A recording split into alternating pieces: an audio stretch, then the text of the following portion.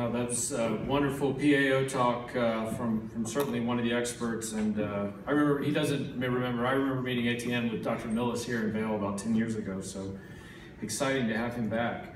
Our next speaker is from Japan, well known to many of us. Dr. Soshi Uchida has a lot of experience with arthroscopy in these subset of these dysplastic patients, and he's going to discuss his insights and technique on endoscopic shelf acetabuloplasty with surgical techniques and clinical outcomes. Dr. Uchida.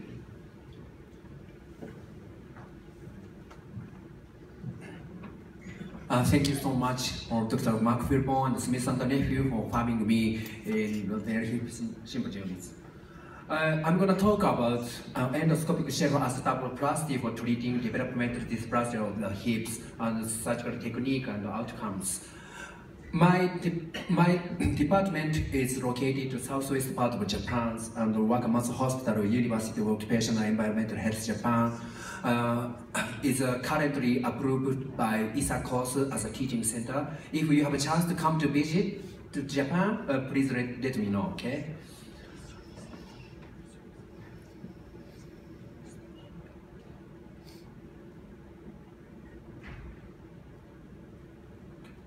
Here's the disclosure. A patient with dysplastic hips have a high frequency of the intraarticular pathology. The patient with DDH typically present with growing pain, C sign, which is associated with high incidence of intraarticular pathology, including labrum TA with cartilage damage.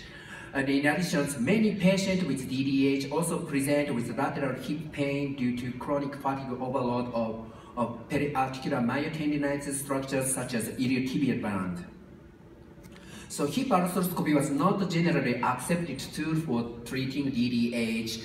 However, there are several studies looking at good clinical outcomes and lower reoperation rate. However, the recent studies revealed that the poor clinical outcome after hip arthroscopy in the DDH.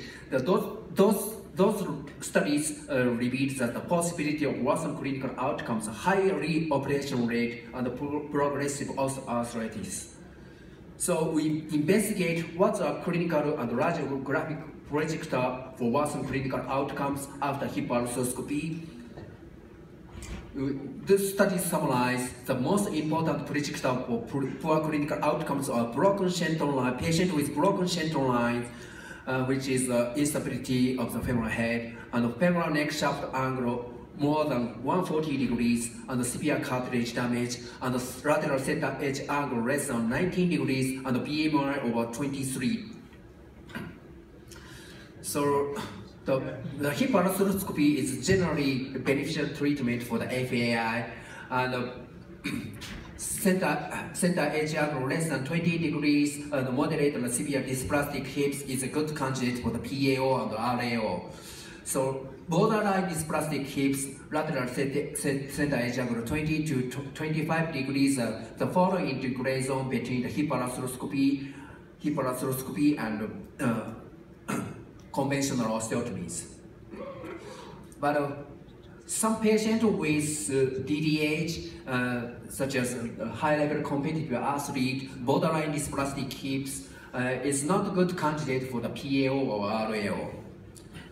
So we consider the shelf acetabuloplasty is a good candidate for between the patient between the PAO and hip arthroscopies.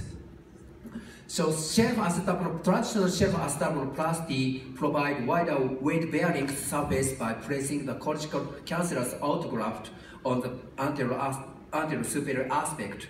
There is several studies looking at long-term clinical studies demonstrating the shelf acetabuloplasty to be the long-lasting good clinical outcomes. However, the shelf acetabuloplasty long-term clinical outcomes are affected by the presence of labrum tears. If the patient with labrum tears is not good clinical outcomes. So we need to evaluate the labrum tear prior to the osteotomy or acetabuloplasties. The concept of endoscopic shelf acetabuloplasty consists of addressing the shallow socket and the labrum tear and the cam impingement, because the patient with DDH has especially the athlete is sort of huge cam lesions, the cam dynamic impingement problems. So we have to address shallow socket and labrum tears and cam impingement. So we devise the endoscopic shell acetabuloplasties. So we're going to show you a little bit briefly surgical techniques.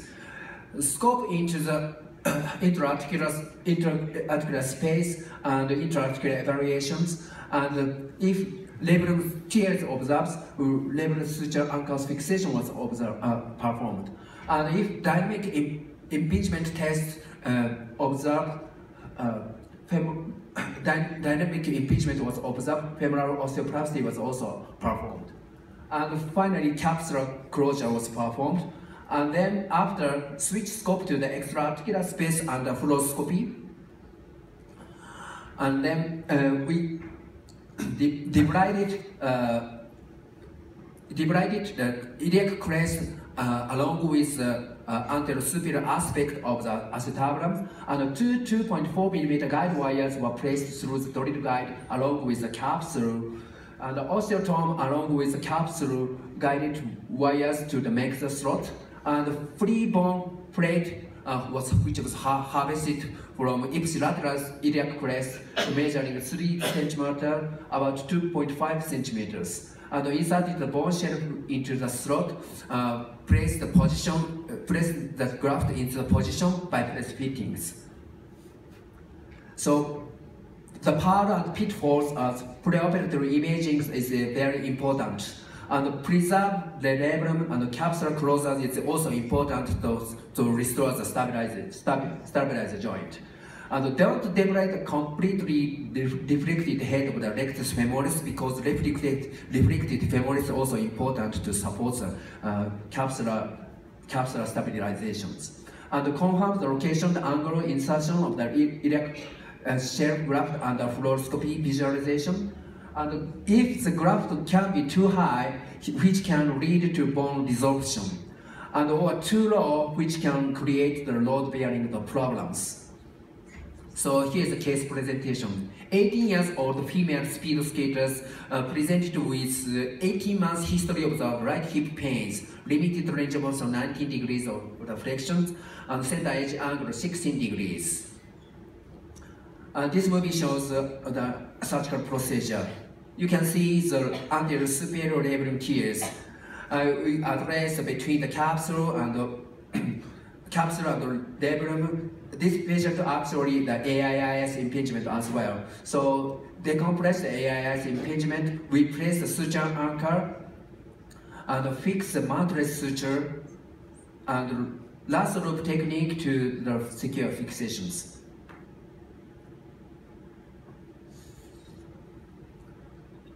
And after repair the labrum, release the traction, and dynamic impingement test was performed. This patient actually the dynamic impingement was observed. Cam osteoplasty was also performed.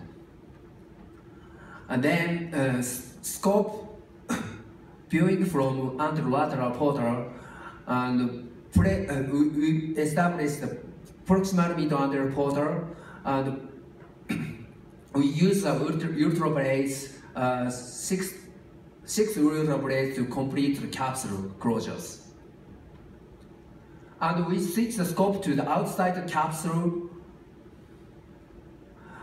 and debride the outside the tissue of the capsule for the optimal visualizations. And we identify the reflected head of the femoris and a little bit debride it to address the making a slot, shelf slot. We place the 2.4 millimeter guide wires parallelly under fluoroscopy visualization. We put the slot osteotome along with the guide wire to make the slot.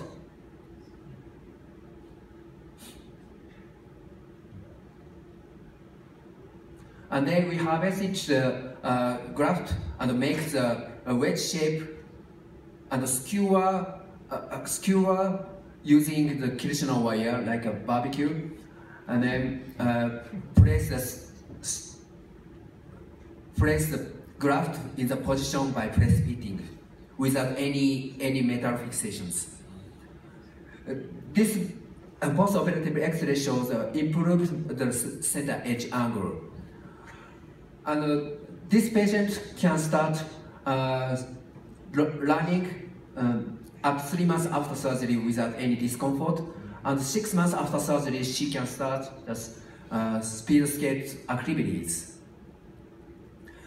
This second case is a little bit challenging case. 22 male professional rugby football players with DDH and large bone cyst at the acetabulums. Right hip pain persisted 9 years.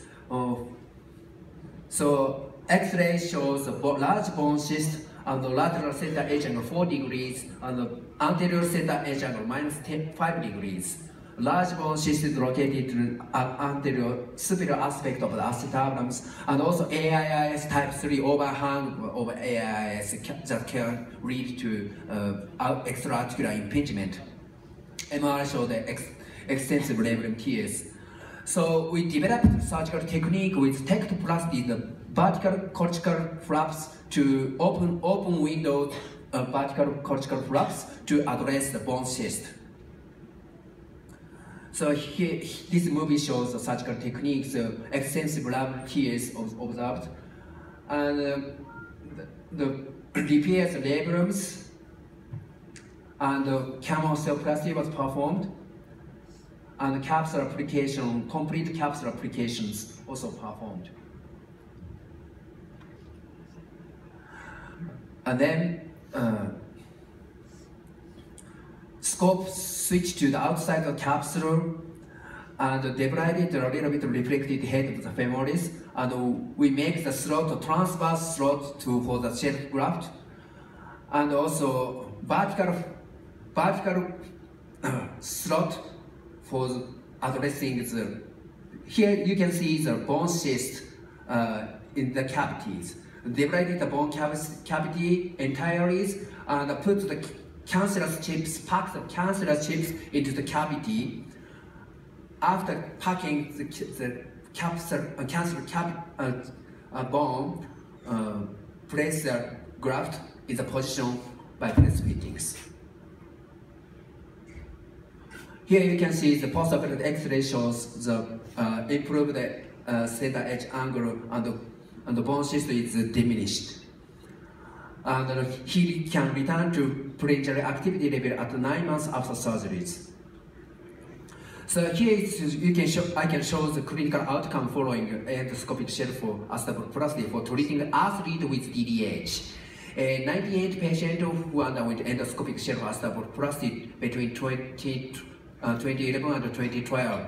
And 34 patients met inclusion criteria. 2 patients were lost follow-up. 32 patients were enrolled in this study. 94% follow-up rate. At the minimum 2 years follow-up.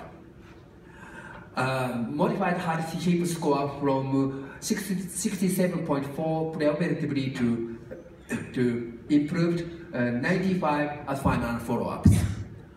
And return to sports, and 90% can return to sports, and 3 patients cannot, about 10% cannot to return to sports because of the progressive osteoarthritis. This is a case. A catastrophic failure of 50-year-old flight attendants, female, with 3 years history of the left hip pains. You can see the severe cartilage damage, and we performed the self-acetabuloplasty.